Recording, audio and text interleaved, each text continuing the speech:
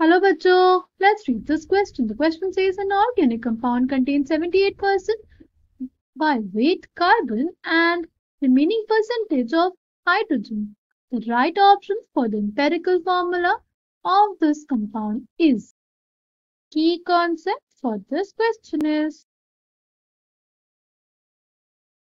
empirical formula. What is empirical formula? It is basically simplest whole number ratio of the elements present in a compound. Okay, simplest whole number ratio होता है of the elements present in a compound. जैसे अगर suppose हमारे पास एक compound है A2B4, ठीक है, अभी ये सिंपलेस्ट होल नंबर रेशियो में नहीं है बिकॉज A:B का रेशियो देखो हमारे पास तो क्या है 2:4 है. अभी इसको हम लोग रिड्यूस कर सकते हैं ना, तो 1:2 लिख सकते हैं ना. अगर जब हम इसको AB2 लिखेंगे तो ये हमारा क्या कहलाएगा, यही हमारा कहलाएगा इंपेरिकल फॉर्मूला.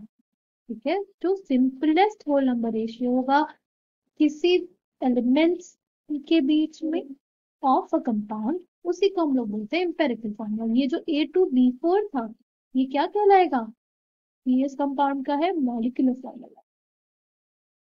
ठीक है, ये हमें एक्चुअल नंबर ऑफ एटम्स जितने प्रेजेंट है वो बताता है, बट एम्पेरिकल फॉर्मूला हमें सिर्फ सिंपल होल नंबर रेशियो देता है जो एलिमेंट्स प्रेजेंट है किसी भी कंपाउंड में. राइट नाउ हमारे क्वेश्चन में बोला है कि 78%, तो 78% हमारे पास कार्बन है. अगर हम लोग मान लें let the mass of organic compound B 100 ग्राम. अगर ऑर्गेनिक कंपाउंड का मास हम लोग 100 ग्राम लेंगे तो उसमें कितना कार्बन प्रेजेंट रहेगा. Mass of carbon present in the organic compound is 78 by 100 into 100 gives us 78 gram. Right, अगर इतना हमारे पास कार्बन है तो हाइड्रोजन कितना हो जाएगा, बोला रिमेनिंग इज हाइड्रोजन. तो हम लोग क्या करेंगे, मास ऑफ हाइड्रोजन के लिए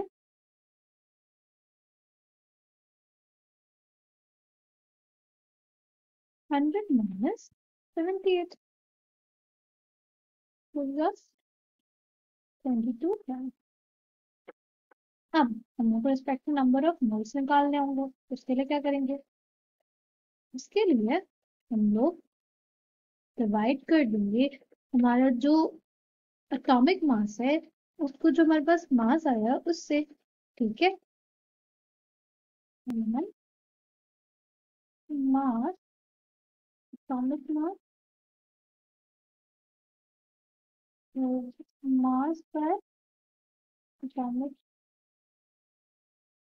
atomic mass simplest ratio.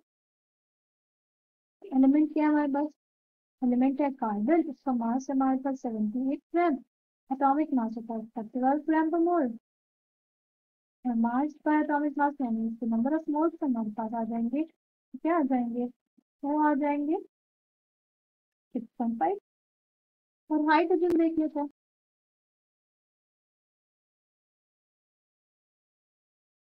22 by 1 ग्राम पर मोल हो जाएगा क्या 22. अब इनका सिंपलेस्ट रेशियो निकालने के लिए सिंपलेस्ट रेशियो जो हम लोग निकालेंगे जो उससे छोटा नंबर होता है उससे दोनों को डिवाइड कर सकते हैं. हमारे पास जो सिंपलेस्ट रेशियो हो जाएगा ये आ जाएगा 1 और 22 by 0.5 which will give us almost 3.3 something. हम अप्रोक्सीमेटली क्या लिखेंगे 3 के बराबर. अच्छा, अब हम लोग कार्बन और हाइड्रोजन का जो रेशियो में तो क्या हो जाएगा, कार्बन और हाइड्रोजन रेशियो हमारे पास आ गया 1:3. तो अगर हमें एम्पेरिकल फॉर्मूला लिखना हो तो क्या लिख देंगे आप? Empirical formula B P C final answer. This question is C. I hope you understood it well. Thank you and all the best.